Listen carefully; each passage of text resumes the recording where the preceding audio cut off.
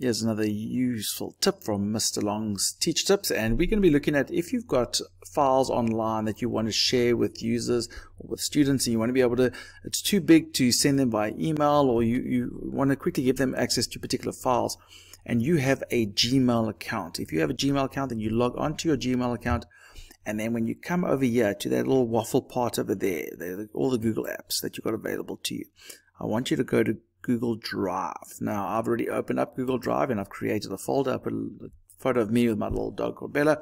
So there we go. So you will have you'll have space that you've got on Google Drive. It's free. 15 gigs is normally free for you.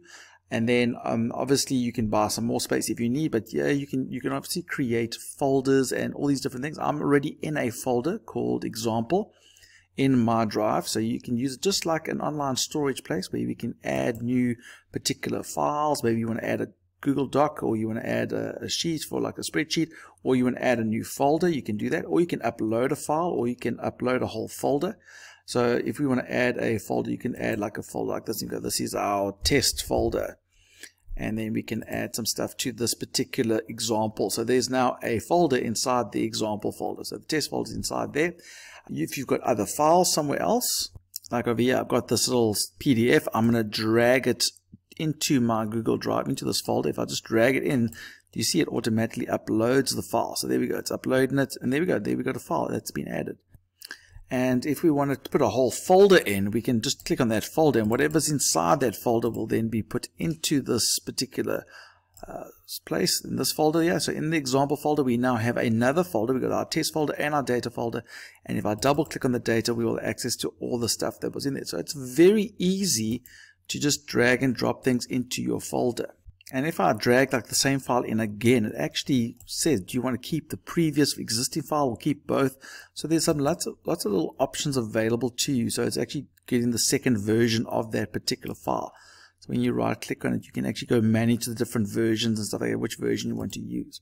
So this is all setting up your Google Drive with the folders. Now let's say I want my students to be able to access this particular resources here. Now there's two ways that we can do it. We can either give them access to one particular file, or we can give them access to a folder.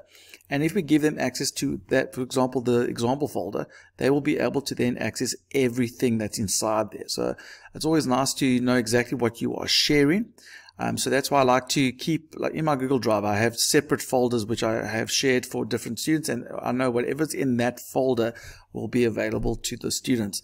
I don't let them have access to other personal folders, but so that's how you must just organize your folder structure.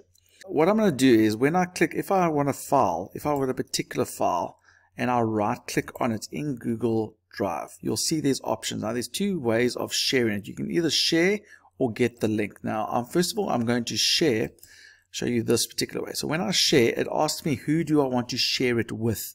So if I start typing here, it's going to obviously add all the people that I've sent messages to. Ideally, you want to share it with people that have got a Gmail account. I'm going to type in a particular name quickly. So there we go, Brandon. There we go. I'm going to add that particular one. So I'm going to add that. And when I click on that particular person, you'll notice that they will notify the people. We can write a little message that must be displayed when they get it. And I can specify whether they have access to edit this folder, or if they can just view the stuff in the folder, or they can comment on the data in the folder. So those are the options available. Most of the time, I'm just making them view the information. I don't want them to be able to change what I give them. Otherwise, then you have to keep updating it if they accidentally delete something and that. So that's what I tend to do.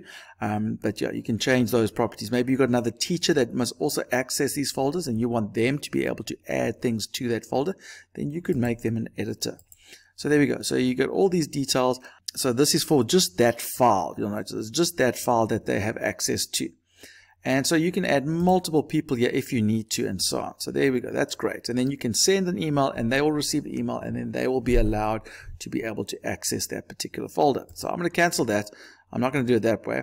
And then there's another way using a link. Now, if I use a link, the people that have access to it, that's restricted to only them. But you can copy the link, and if I click copy the link, then obviously I can send in an email. Here's the link to the folder. If you just click on it, you'll be able to access it. Now, if I've specified certain people, then only those people once they've logged into their Gmail account, will be able to access it. But you can change it. You can change it to anyone with a link. Maybe you don't know all your students' email address. So if you go to this way, then anyone with a link can view. You can obviously change that to all options. I wouldn't suggest changing it to editor. Just let them view. And then now you've made it so that it doesn't matter if you know their email address or not. You can just send them this link. Go look at our video on how to shorten a URL. You want to shorten this URL so that you can send them it's an easy one to remember, and then they can access that particular file. So you can do all of those type of things. Now that only applies to one particular file. What happens if I want them to access everything in this folder, and I don't want to do each and every individual file? I just want to share this folder, and whatever's in this folder they'll have access to. So if you want that situation, then obviously when you see I'm in the example folder, you can either, if I right click on that folder, I'll have all the same options again to share just that folder or get the link.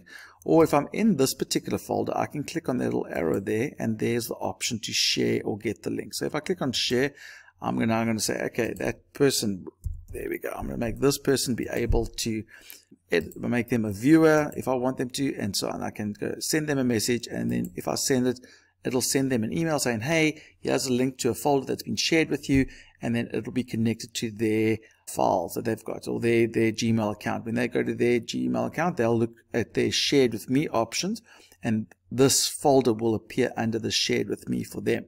So now when I come here to get the link and stuff like that, so I get the link, I can restrict it to only the people with this link. I can go and I can manage, I can copy the link. I can also go and manage those people. If I click here, do you see there's all the people I've shared with? So there's the details. These are the people that are shared. I can go change their details. I can say, hey, I actually want to make this person an editor now, or I can transfer ownership to them, because at the moment I'm the creator of this particular folder. I can transfer ownership to them because I'm going to be changing schools and I want them to be able to access for their classes, whatever the reason is. So those are all the options available to you when you are sharing a folder. So as I said, whenever you've got your Gmail account or your Google Drive, you can create folders over here, lovely little folders. You can drag your files into that folder, and then once you're ready, you can either share the link, get the link for anyone, or send a particular email to particular people. So there we go. That's how I would share files with them. And they will then be able to click on that link and go to this particular folder. Let's just try that quickly. We're going to actually go and share this, get the link for this. We're going to get the link for this particular folder. And I'm going to say it's for anyone with a link. So there you go. I'm going to say, okay, anyone with a link. We're going to copy that link. And now I'm going to go to another window where I have not logged on. So this is not, no one's logged on here. I'm going to just click here. I'm going to paste that particular link. I'm going to paste it in. And there we go. This is what it would look like to the person that's got the link. You see, they can see the files, they can see all the things, and although they're not logged on, they can still download everything and stuff like that. So they can download everything. They'll go into a zip file and they'll have access to all of these particular files. So there's the data from that particular one, and so that's how they would access those files. Now, obviously, I don't want them to be open to anyone. So I'm going to come back here. I'm going to, hey, you know what? We're not going to make it anyone with a link. We're going to keep it restricted. So you must be registered. I must need your details. I want that, please. So if I go back over here and I refresh this particular folder, it might say that you cannot access it. No, you need to log on. You need to log on if you want to use this file. And if you've been given the access required, can you then view whatever the files are in that particular folder.